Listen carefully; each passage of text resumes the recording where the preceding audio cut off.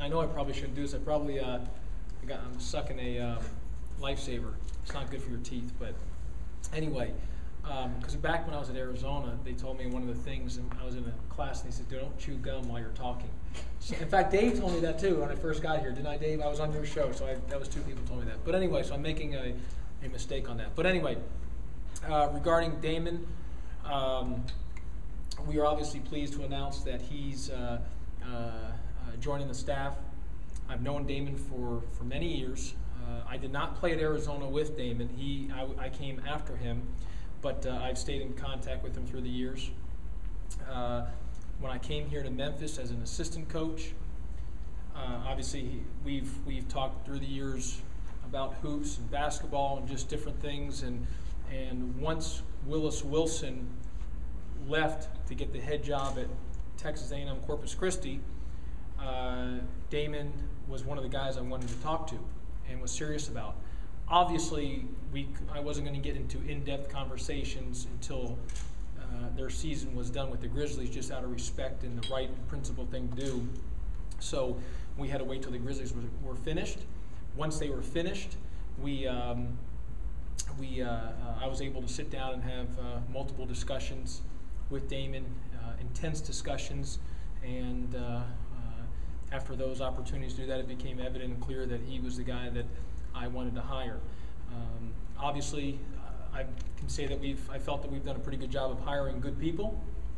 When you have guys like Willis Wilson getting head jobs, Glenn Cyprian getting a great opportunity, Jack Murphy had opportunities earlier to pursue NBA stuff, that you're going to continue to want to hire the right people. And Damon will fit right into that. And I want our people that are working with us to continue to move up and continue to get great opportunities, because what that shows is we're continuing to hiring good people. And as you know, I've said it many times, hiring is strategic. I'm not impulsive. I take my time on it. I really do my research and my homework, dot every I, cross every T. That is important to me. And with Damon's experience of coaching and playing at the very highest level, at the best basketball in the world, he'll make an immediate impact with our program, with our student athletes, and he'll fit in. And I want to say this: a lot of people have asked, well, what about being in the NBA with the grind of college? Let me say 2 things. Number one, the NBA is a grind. I mean, you're playing 88 games minimum, including preseason, and then obviously if you get into the playoffs, it's a grind. So you have to have some work ethic. You've got to have a work ethic to be able to be in the NBA. Secondly, when you're talking about Damon, at his size, to do what he did, to play in the NBA for 13 years, and to be the Rookie of the Year, a lottery pick, score 50 points in a game, you've got to have a toughness about you. You've got to have a blue-collar work ethic about you. You've got to be a grinder. You are not able to accomplish those things at that level without being a grinder, bottom line. So I think that answers any questions with that. What challenges do you think Damon's going to face just moving to college in a coaching? In the end, it's a people's business. You're dealing with people, relationships. I think the biggest challenge for Damon, which he'll pick up, and it'll just be a matter of time. I mean, he's going to be thrown into kind of understanding a different landscape of the rules, which he's already started. We've sat down and gone through the stuff, and he'll fit in with that with no problem. Obviously, you're dealing with transcripts and academics and things that he wants to deal with. He understands. So those are just parts of some different components. But in the end of all of it, it's still a people's business. I mean, you're still dealing with student athletes.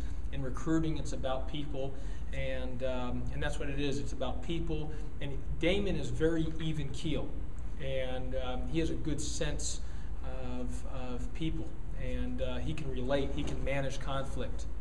He has a great relationship. And here's the other thing: he fits really well with our staff. Because originally, when I had Glenn Cyprian and Jack Murphy and myself, after Willis left, I wanted to make sure we hired the right fit for chemistry as well. So once Glenn left, obviously now we're having to hire 2 people for chemistry. So right now I feel that again, because chemistry of staff is so important, we've had great chemistry of staff the last 2 years, and with Damon and Jack, it's going to continue to have that chemistry that I want.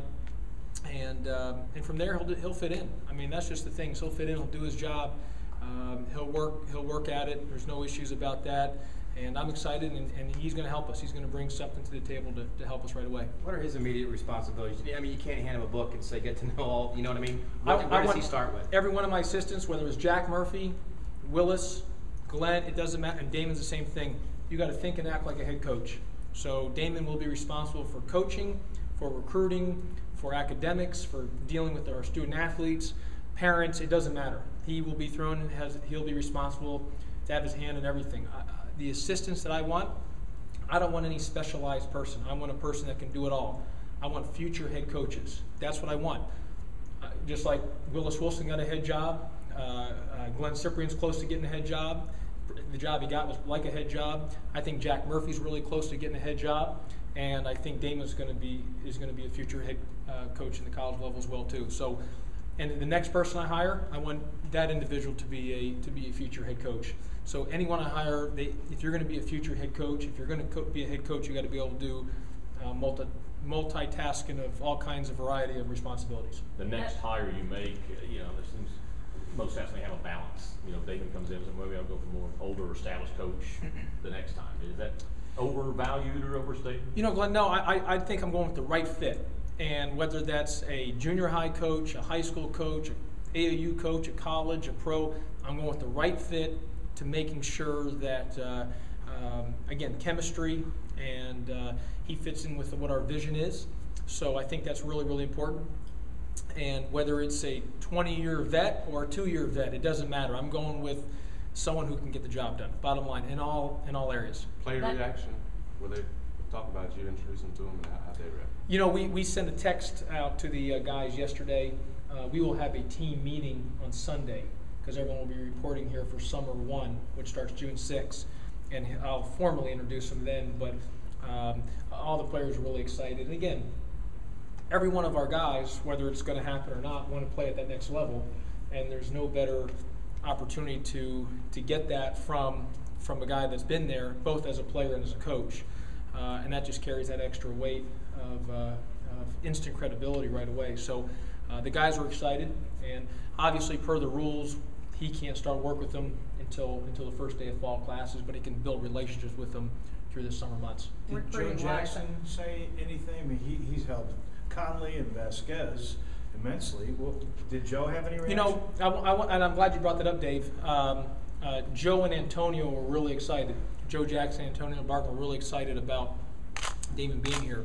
But because you're right, he did a lot with Vasquez and Conley. But let me tell you this, because I did the research and the homework, and from talking to a lot of people with the organization, he was heavily involved with Zach Randolph. He was heavily involved with different guys on the team. So it wasn't just the guards, even though Damon played the guards. But it's like, if you're a coach, you're a coach. You got to be able to coach guards. Even though if you've played guard, you still got to be able to deal with the bigs. So he's dealt in all areas. And as I've always said, one of the things that helped me the most when I was at Arizona with Lute Olson, I never got to do anything with the guards. It was always with the bigs, because he always said a lot of times coaches who have played guard or coaches who have been big guys never had to, intersect to the other part of the floor. And so the experience that I had to do is dealing with the bigs, and that's the same thing with Damon. He's been able to do multi-dimensional of not only just dealing with the guards, but he's done a lot with the forwards and the big guys, and I think that's important too. So if you're a coach, you're able to coach at all areas of the floor. And but obviously for the immediate term, for those guards and guys like Antonio and Joe, they were especially excited. Recruiting-wise, it certainly doesn't hurt to have an former NBA Rookie of the Year getting into someone's house and sitting down with a player.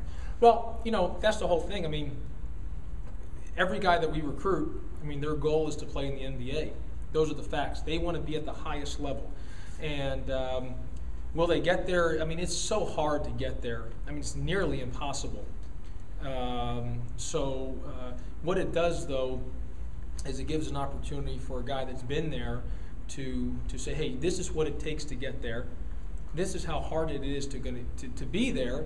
And if you're going to want to get to this level, this is what you're going to have to do, X, Y, and Z. And the other thing about Damon is he knows what I want to run. He knows what I like to run. He knows the way I like to play.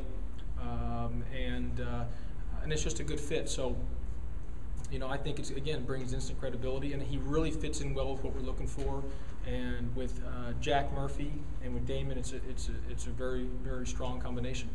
Obviously, there's now a pretty heavy NBA influence on your staff. I mean, how are you able to sell the program to guys from pro organizations? How do you do that? Well, one thing about me is I want to be unconventional and think outside the box, even though I'm very, you know, pretty non-impulsive and conservative in a lot of areas. I'm going to think outside the box and be unconventional. So hiring Frank with our strength and conditioning, as he likes to say, he's a life changer. He does not like me using the word strength and conditioning coach. He wants to be called a life changer. So that's how you determine Frank, and he doesn't want to ever be used by his last name. He just wants to be called Frank. And then hiring Damon. It's outside the box. And so I got no problem with that, of being an outside the box guy. And again, we're all going to have the same vision of making these student athletes the best they can be on and off the court, having a goal of trying to win the national title, and making sure that Tiger Nation is proud of their program on and off the court every single day. That's important to me. That's my number one priority, is making sure that that everyone is proud of their program. I mean, I take it personally, extremely personally, that the image of the program is at a high level on and off the court. That is critical to me. I spend a lot of time focusing on that. You do the very best you can. There is no 100% full, safe proof in that, but the staff, guys like Jack and Damon and Frank, they understand that's important to me. Eric Sebastian, our director of basketball, those people like that, they understand that's important to me, so they continue to carry that vision. Timetable on the next assistant, I guess we should expect outside the box. You can expect outside the box, and where I go, I don't know yet. It could be the day before classes start. I don't know, and but whoever you hire will be the right fit to go along with Jack, go along with Damon. Eric Sebastian, our director of basketball, will fit in. I mean, look at even talking about NBA influence. Our trainer, Brad Anderson, he was an NBA trainer. Did stuff with the. He was in the NBA for many years and also did stuff with the NFL. So in the end, we do have a lot of pro influences, which I think's important. Whether it's Eric Sebastian, our director of basketball, who was with the Nuggets for many, many years, Jack Murphy, Damon, Frank, Brad, those things are important to me. So I could even go that avenue, but I don't know, Jason, on exactly which direction I'm going to go with that, but we'll make the right hire. What's the latest date you could do that second coach? I don't even have to hire anyone. So I can wait until there is no timetable.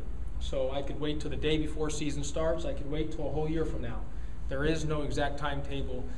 I will hire somebody, but when that will be, I don't know. It will take me some time to formulate, to ask everyone's opinion on staff, and then decide who's the right fit. Thanks, Coach. Okay. Thanks, Coach. We'll switch out and get Damon up there.